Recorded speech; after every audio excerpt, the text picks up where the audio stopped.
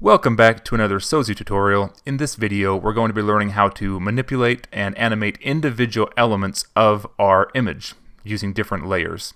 So I have some artwork brought in here on SVG, and I'm just going to minimize this right now and show you the Inkscape document. So I have a document here, and what I have, if we go to Layer and then go to Layers, it opens up this Layers panel.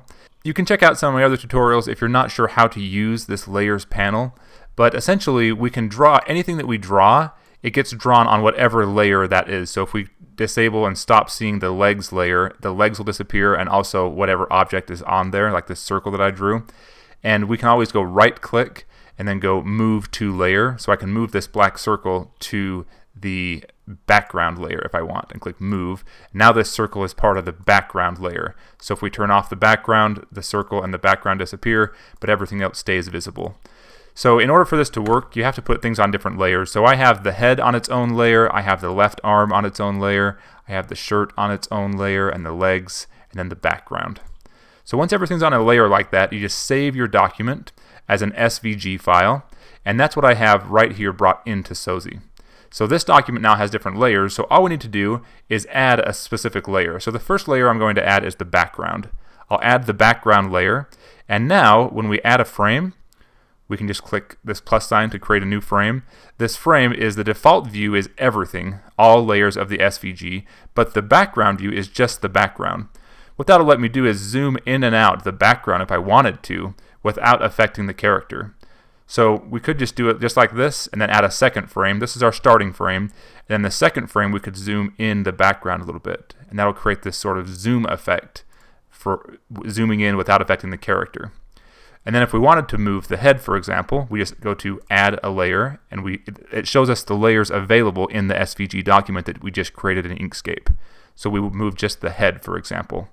And now the head is staying the same in frame 1, it's staying the same in frame 2, but if we want to add a third frame, we can move the head, and to do that we select the head layer, or the layer called head, and then we click on the move tool. And then click on, just up here, left click and hold, and we can move that head back a little bit.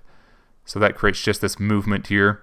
Maybe we'll move it actually. Let's go to move on the head layer, move the head, and then we can also use the rotate tool. So any of the tools that we could do on an individual, on our entire document, we can also use on just the level. So that creates this sort of look here, sort of looking down, and then we could also increase the size if we wanted to.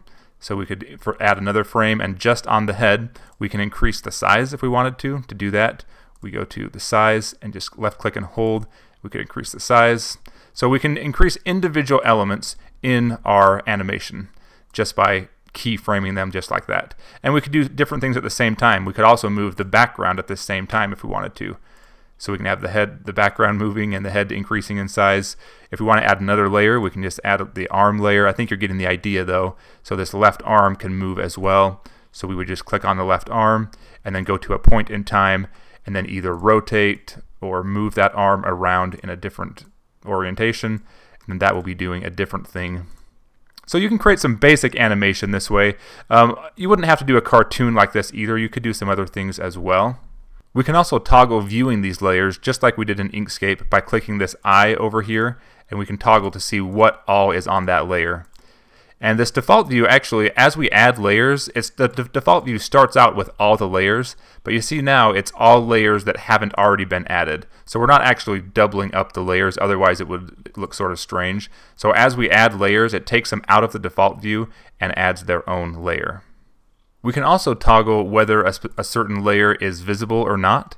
To do that, if we wanted to turn the background, for example, invisible at this frame 1, we select this and then we go over to this layer opacity. So scroll down under layer and we can change the opacity of that layer of just the background to be nothing.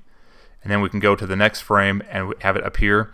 And if we want it to be suddenly appear and not fade in like that, we can adjust the way that that transition happens under this timing function.